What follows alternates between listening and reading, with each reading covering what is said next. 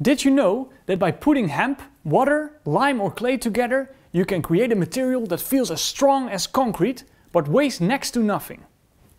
Now you do. Hempcrete, also known as hemp lime, is used since the 1990s as insulation material for medieval timber frame buildings. The reason for using hempcrete was to allow historic buildings to continue to shrink and expand in the way it was intended. Hempcrete is a good insulator that breathes at the same time. France is the largest producer of industrial hemp in Europe. Here, hempcrete is most extensively used. Next to historic buildings, the material is used to construct non-weight-bearing walls. These non-weight-bearing walls can carry their own weight but not act as a supporting structure. Hempcrete is often used in timber frame constructions and is growing in popularity outside France. Here are a few examples of hempcrete's early use. Ellora caves. India's ancient hemp walls in a building with a mixture of hemp, clay and lime has existed for over 1500 years. According to the article by R. Lorenzi, hemp played a key role in preserving this World Heritage Site. Hempcrete has been discovered in the Merovingian bridge abutments in France, built between 500 and 751 AD. In the United Kingdom, there are some recent interesting examples of the use of hempcrete. The award-winning Adnams Brewery and Warehouse, completed in 2006 and constructed using a diaphragm wall of 100,000 high-density blocks made of hemp, hydrated lime and quarry waste.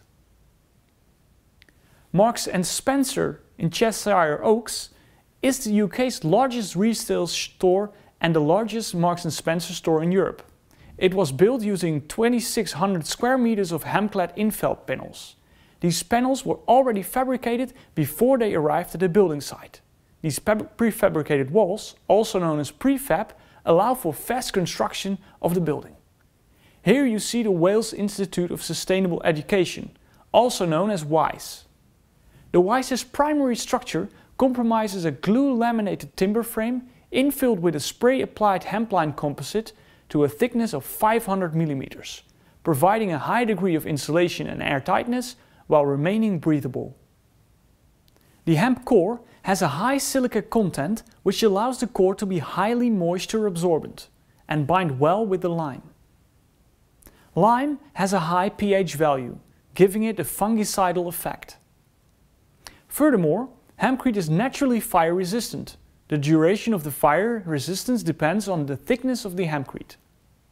For example, 120 mm delays the fire for 45 minutes and 275 mm for 60 minutes.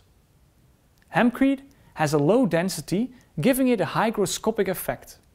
This means that it releases and absorbs moisture vapor. Hempcrete is resistant to cracking from movement, which makes it suitable in areas where earthquakes occur.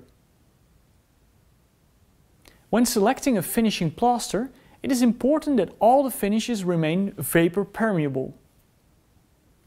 Although there are no international standards for building with hempcrete, nor regulations about how hempcrete should be used structurally or safely, hempcrete is a promising material. Designers, architects and constructors are positive about the insulating properties and its ease to use. In some countries, there are already projects as well as rules and regulations for use of the material. But this is not the case on an international level.